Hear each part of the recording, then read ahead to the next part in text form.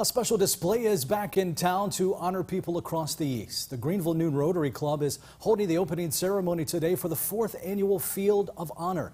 Now to your side's Caroline Boyer is live now at Town Common. Caroline, what's the goal?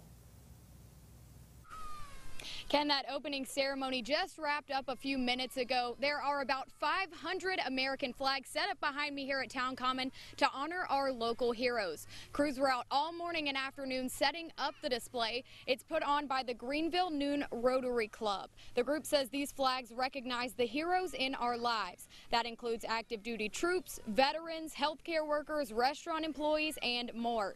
Stephen Walsh is the Field of Honor chair. Walsh says the flags aren't just pretty to admire. They are also a fundraiser. And the idea is 500 American flags with the opportunity to dedicate a flag to your personal hero. And the money goes back into the community. Last year we gave $10,000 back to nonprofit organizations that were local and doing good works. This year's display also has a new memorial honoring those who have recently lost their lives serving overseas. That includes the 13 service members like Sergeant Nicole G. killed in Afghanistan. The flags will be up for 8 weeks at Town Common with a closing ceremony on November 13th. And it's not too late to purchase a flag. We have that information on our website, WNCT.com.